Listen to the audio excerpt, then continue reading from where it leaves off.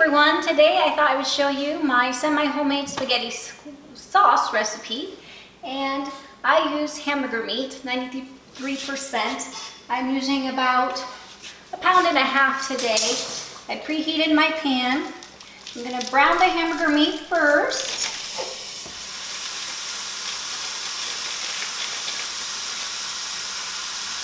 Use my handy little thing that my grandma gave me a few years ago, especially for hamburger. Works really nice to break it up. To the meat, I'm going to add a few spices. I am going to be using this spaghetti sauce that I bought from the store. In the past, I have made it totally from scratch, but that takes a little bit longer than I want to take with kids and dogs and crazy life. And so just to add a little bit extra flavor, I usually do some oregano. I'd say probably about a tablespoon. I usually go by whatever I feel like. Some Italian seasoning.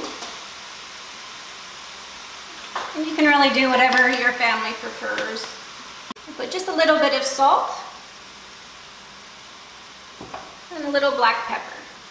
Alright, once the meat is browned, and I do drain off some of the fat because I don't want that in my sauce. Even with 93%, there's still a little bit. So this is nice and browned now.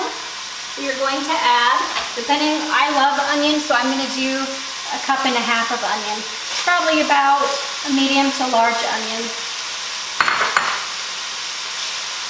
Then I'm going to put in 1.5 jalapeno peppers that I took the seeds out. If you don't like it spicy, you can use any pepper that you like.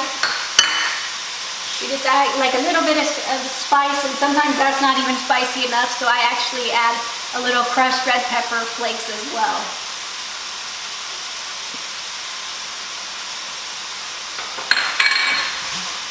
And we're just going to let that cook for a little bit. And I'm going to go ahead and add about 3 mushrooms. My family doesn't like them that much, so I'm going to keep them in big pieces, and I'm going to use those for myself. I'm just going to have this cook a little bit. Then we're going to put the sauce in. Alright, that's cooked for a couple minutes.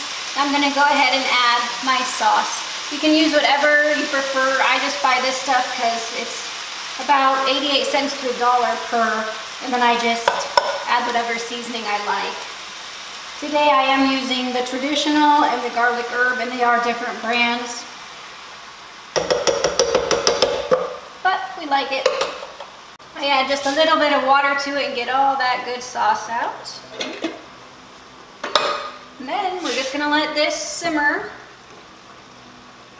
for a little while till all of our vegetables are nice and cooked through. And I'm then going to taste it and see if I need to add any more spices or whatever to our preferences. So I will be back to show you the finished product. Alright guys, we are back with our finished spaghetti sauce that has been simmering. It smells delicious. I cannot wait to try it.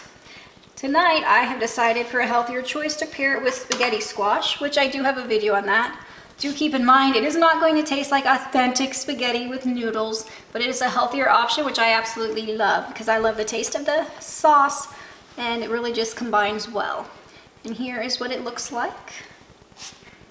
And I am actually going to try a bite, see how it went. Now for my favorite part, the taste testing.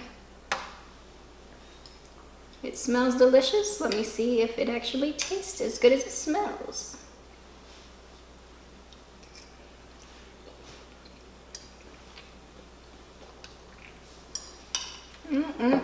That is so good, if I do say so myself. Well, I hope you guys enjoyed. Catch me next time. If you want to check out my spaghetti squash video, go on to the other video. Hope you guys have a great day. Bye.